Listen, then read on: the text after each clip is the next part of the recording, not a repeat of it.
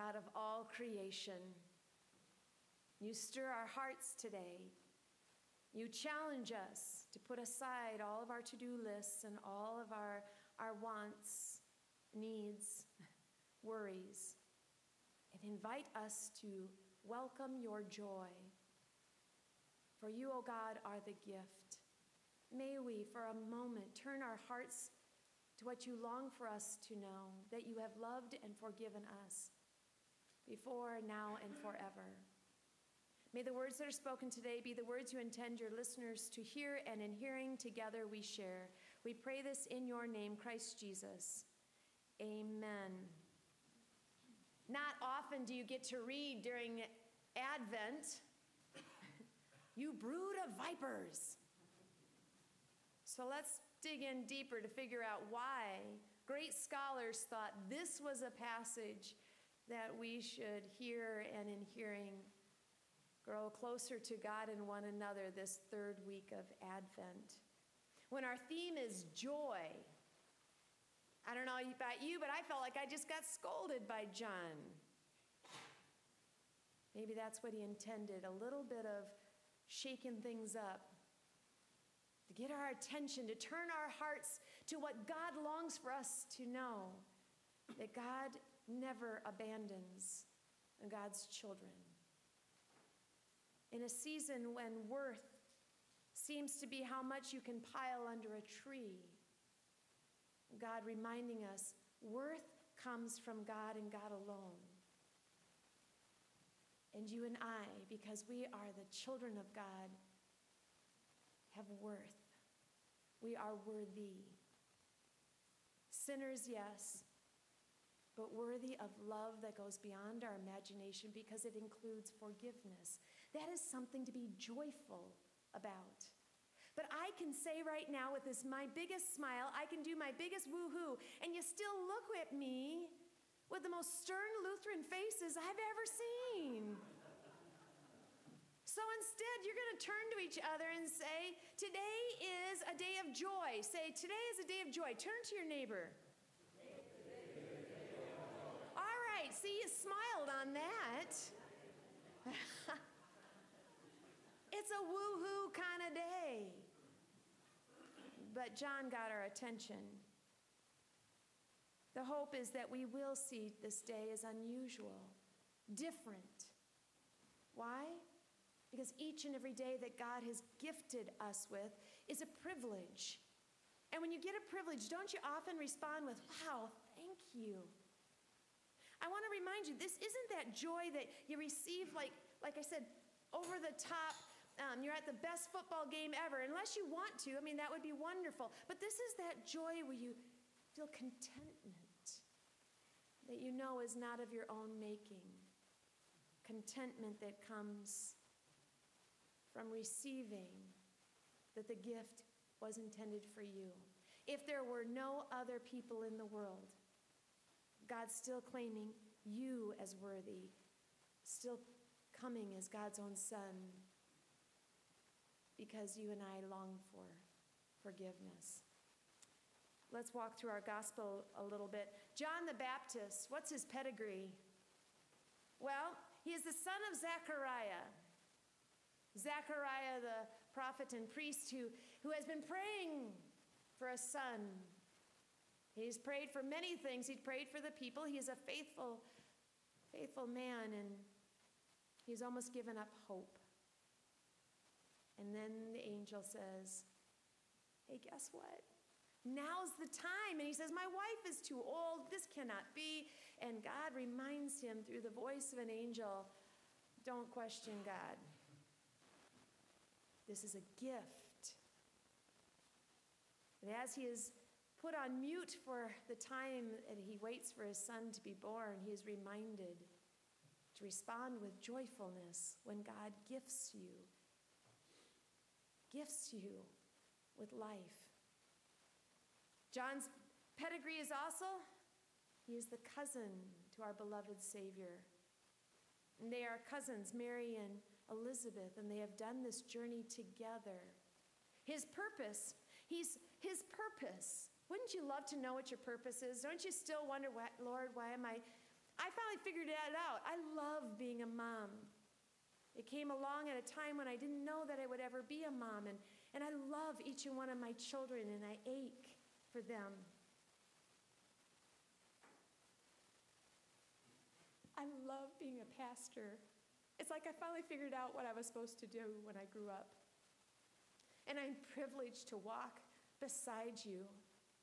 And last week I had on your behalf the privilege of talking with people in their most tender moments, trusted with what they were sharing with me, knowing that they longed and ached to hear God's message of forgiveness. And I felt joy in the privilege of sharing God's love.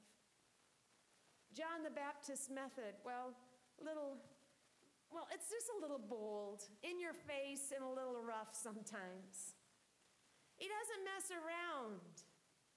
So isn't it interesting that he's going to proclaim that the Savior has come, and he kind of does a little of this over and over again. It softens a little bit at the end when he even reminds us he's not even worthy, to tie or untie the sandals of our beloved Lord. So he kind of softens a little bit, but you kind of wonder, he had a little attitude issue. Maybe a little bit of a grouch. Maybe he was wondering, this is what I was called to do, to prepare the way for someone else. Well, then listen up. Listen up. Because the Lord is coming, and the Lord has come. He tells us 3 things today in his passage. I'm going to summarize it in simpler language because it works for me. He told us to be honest, to be kind, and to work hard. It's not like the people didn't know this, right? Remember, they've come through, and for centuries and for generation after generation, they've heard the 10 most important things to do and how to treat God and treat one another. Honesty kind of is infused with the relationship with God. Yet John the Baptist says, be honest. Collect no more than what is appropriate. And he says, be kind. Share what you have with those who have none. In a season when it is so hard to not want all of it, he says, share what you have, for it was God's first and always. It's a gift. Share what you have with those who have nothing. Can you imagine what it feels like to take your children by your side and go to a food pantry and that's where you go shopping? And it becomes typical for your children that that's how they will get nourishment. We are blessed by those who are willing to humble themselves first and let the need be known that they need food so that we can give of our treasures, give from our cupboards, and share. For if they do not let us know what they need, we remain silent. In this season when you drive by houses with all the lights outside, sometimes we start summing up houses, right? Wow, they must have it all together. Their lights even match. Or they have a lot. I'm kind of predicting this will be the year of a lot of lights because the weather right now is really nice. And all of us who forgot to get them out earlier, maybe strand a couple more this afternoon. The lights, as if that's worth. At our house, my beloved husband is very, very tolerant because I can't get enough Christmas lights. Whenever I see a corner that's dark, I just leave even a pile of lights on the floor just to lighten that all up. Because it's dark out there, and I don't know about you, but when it becomes dark, I recoil. I come back into myself. I come back, and it's hard to get out at night even. I'm done at 4:30, right? It's dark, and I can easily put myself in a quiet place. Yes, there is time for quietness, but we have been called to be the light. We are called to be the light in a very dark world. he also tells us, work hard. Now, as Iowans, we get this, right? I mean, I was taught you didn't even sit down when you read the paper. You had to read it at the kitchen counter, right? Because you wouldn't want somebody to find you, like, sitting and resting. Now, here's one. How many of you have been caught taking a nap in the middle of the afternoon? I'm sure none of you. Because Iowans don't nap in the middle of the afternoon, right? I'm here to tell you, you've earned it. But we're still worried, and I must admit, even if I get caught taking a nap, I always have an excuse. I wasn't really napping, I was just closing my eyes. Or as some may say, not sleeping, meditating. Work hard. Work honestly. Work with compassion. Now let's jump to Philippians. And he says, rejoice. To rejoice, one must feel joy. And it's hard sometimes when it is a dark world or your to-do list seems too long and you're already throwing the towel in some of the things that aren't even going to happen. And God says, rejoice.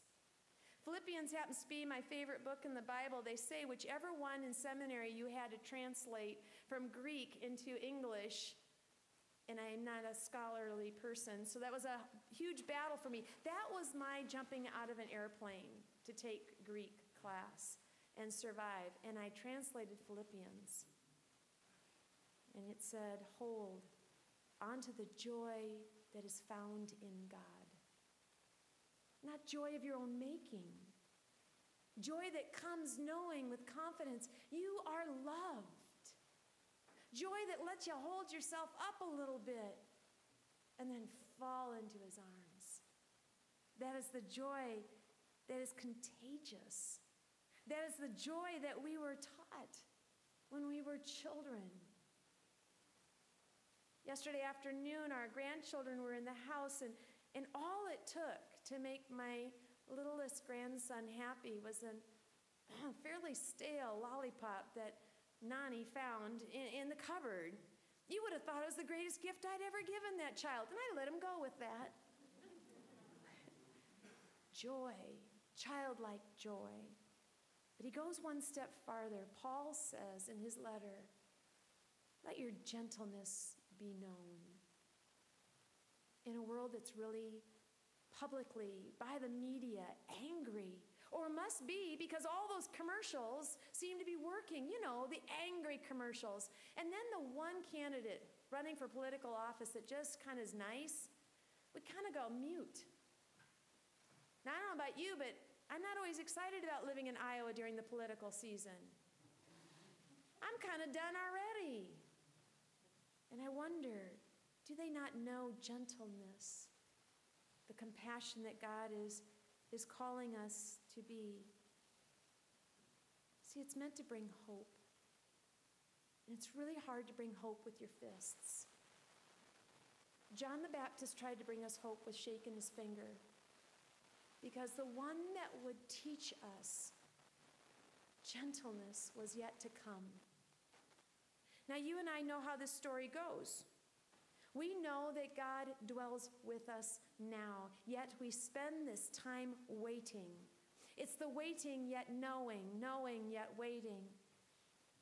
And if you know how this goes, the welcome, the invitation to say, then don't be anxious about anything, but in every situation, by prayer and petition, with thanksgiving, present your requests to God. Now, this isn't a wish list time. This isn't that time where you say, God, here's what I want you to do for me. With thanksgiving and a joyful heart, we say, Lord, you know me. And here's where my worries are. Here's where my heartache is. And in knowing, oh Lord, I'm going to rest assured that it is well. It is well because it is well with you, oh God. For ultimately, oh God, you hold my loved ones near. This is greater than me. Don't be anxious is not the same thing as do nothing. God gave us common sense. In the darkness, when I'm driving, I turn the lights on so I can see the road and others can see me. Common sense. But I trust that no matter how my journey ends, God is with me. It is well.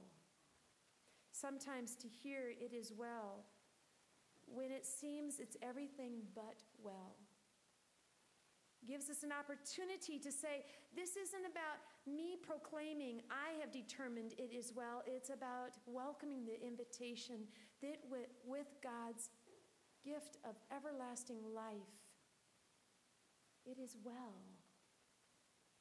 And we trust it to be true. One of my colleagues and I have been struggling with this song, It Is Well. It is well with my soul. Because one of his parishioners heard it and said, but it's not well with me. I am battling with cancer. I can't pay my bills. It is not well. And with gentleness, they prayed.